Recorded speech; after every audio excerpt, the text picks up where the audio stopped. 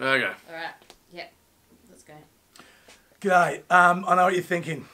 Hugh got Axl Rose from Guns N' Roses to work for the Resilience Project, and if he did, that's a pretty good effort. And he's got contacts and networks, but at this stage he didn't. I just did a yoga session. My name's Martin. This is Beefy. Beefy, hit them up. Go. The bloke we're trying to motivate today is Grant from Claremont. Correct.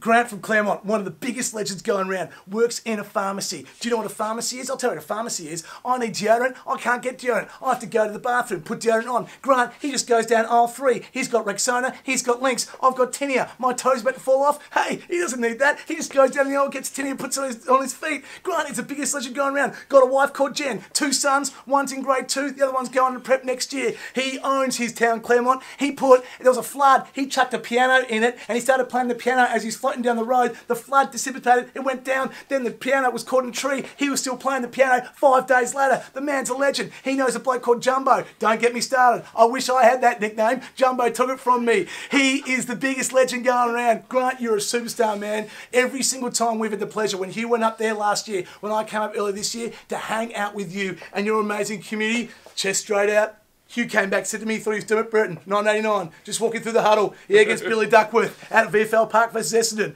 Mate, everyone was up and about because of you. You got a heart of gold. We can't thank you enough, Grant. Tip, top, A game. Keep bringing it.